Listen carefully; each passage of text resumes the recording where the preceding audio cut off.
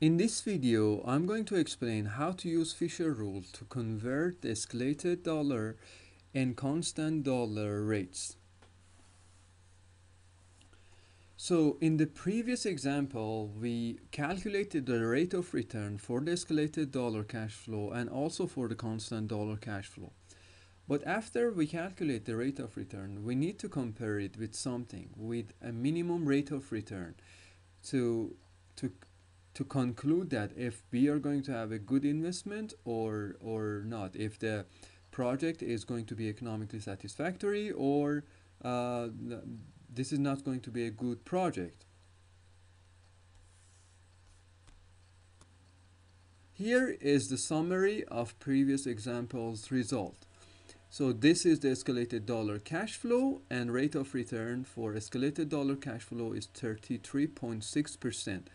And this is the constant dollar cash flow that we calculated, and rate of return for constant dollar cash flow was 16.2.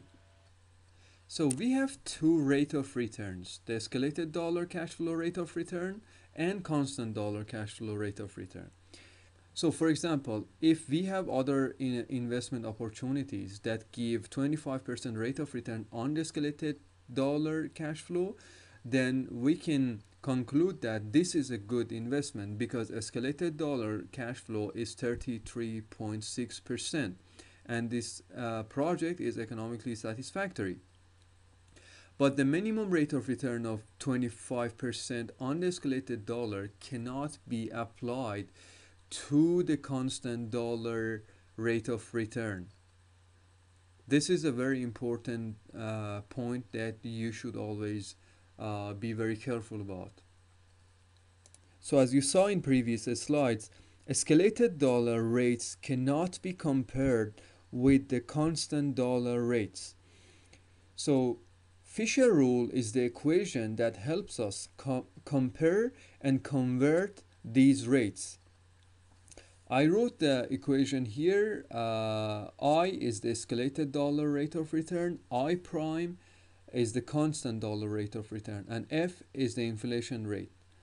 So you can calculate any of these from the other two, and you can this is applicable for any other rate. So here it's for the rate of return, but you can use this equation for any other rate that you need to convert for the escalated dollar or the constant dollar. So using this equation, we can simply calculate the constant dollar rate of return given the inflation rate and escalated dollar rate of return. So we can calculate any rate, any constant dollar rate given the inflation rate and constant dollar rate. So for example, we calculated the escalated dollar rate of return as 33.6%, and we considered the 15% of inflation rate. Knowing these two, using the Fisher rule, we can easily calculate the constant dollar rate of return. So we just plug the I and F, escalated dollar rates and inflation rate, and we calculate the I prime, or the rates, the constant dollar rate as 16.2, which is exactly the same as what we calculated for constant dollar rate of return. So again, Fisher rule can be used to convert any escalated dollar rate to the constant dollar rate using the inflation rate. For example, using the Fisher rule, we can calculate the minimum rate of return for constant dollar given the inflation rate and the minimum rate of return for the escalated dollars.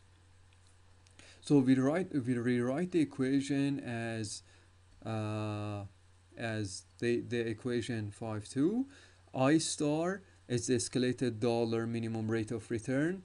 I prime star is the constant dollar minimum rate of return, and F is the inflation rate. So going back to the previous example, escalated dollar minimum rate of return was considered as 25%. So if we want to calculate the minimum rate of return for constant dollar, we can use the Fisher rule and considering the inflation rate of 15% and calculate the minimum rate of return for constant dollar as 8.6%. Please remember, we calculated the escalated dollar cash flow as 33.6%, and the minimum rate of return for the escalated dollar cash flow is 25%. And then we concluded that because the rate of return is higher than the minimum rate of return, we can conclude that this project is economically satisfactory. But we said that you cannot compare the constant dollar cash flow rate of return with this 25%. So we needed to calculate the minimum rate of return for constant dollar cash flow, and that's what we calculated as 8.7%.